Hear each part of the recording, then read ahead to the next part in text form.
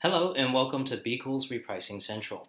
This video will teach first-time users how to set up min price, max price, and rule on the Manage Listings page.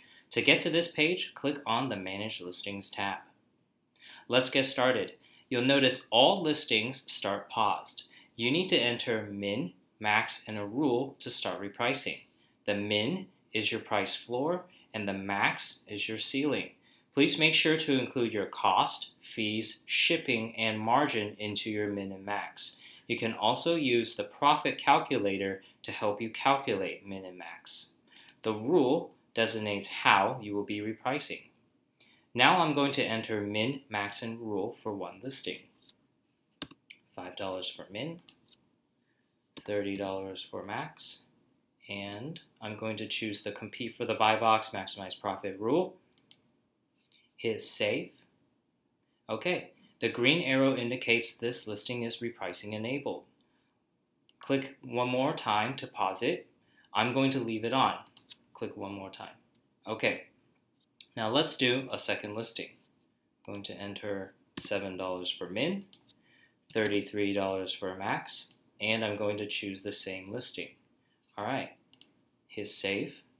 Okay, two listings are repricing enabled. Now I'd like to take a moment to talk about shipping fees. You'll notice in the first two listings that we have already downloaded your shipping fee from the reports. You can see that in the shipping column and in the your price plus shipping column. We need shipping to be able to calculate min and max price. It normally takes a few hours after the product is active on Amazon for the shipping to download.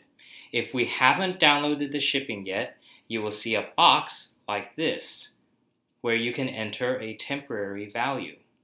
If you try to enter min and max price on a listing without a shipping fee, like this one, you will get an error. So let's see what that looks like. Enter a max price, hit save, and you get an error. So let's go back and enter a shipping fee. Enter, and then hit save. This time, it takes the min and max price. But we're still missing a rule, so let's go ahead and choose a rule. I'll use the same one. Hit save. Okay, now this listing is also repricing enabled.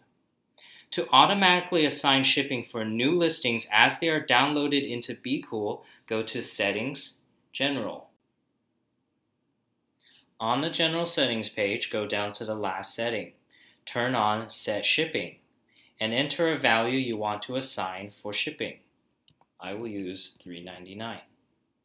Right now, it applies to both FBA and FBM listings, but we're working on splitting this option in two in the next patch.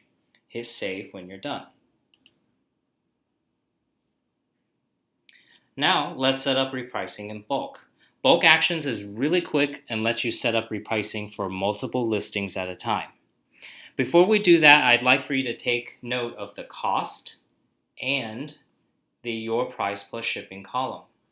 Cost is where you enter your product cost, and for FBA listings, you can include the FBA inbound shipping cost as well. Your price plus shipping is the current price on Amazon. Okay, back to bulk actions. Click here to select all the listings on the page. For now, I'm only going to select the listings that are missing min and max price. So I'm going to uncheck these. I'm going to click Bulk Actions, Set Min, Max Price, and Rule.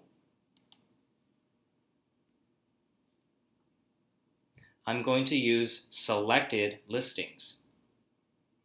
You can set min and max price based off of your current price, their cost, or fixed price. For now, I'm just going to use your price plus shipping. For min price, it will be your price plus shipping minus 50%. For max price, it will be your price plus shipping plus 50%. And then make sure to select your rule. Okay, but you're not done yet. Make sure that all three of these options are turned on so that it will apply for those listings. All right, when you're done, hit save. You'll get a confirmation, hit yes, and you'll see that two listings were successfully added. It will say failed if there was some kind of error, and overwrite if you're changing existing values. Once you're done, hit close. All right. Now you are repricing multiple listings using both individual and bulk methods. That's all for this video. Thanks for watching.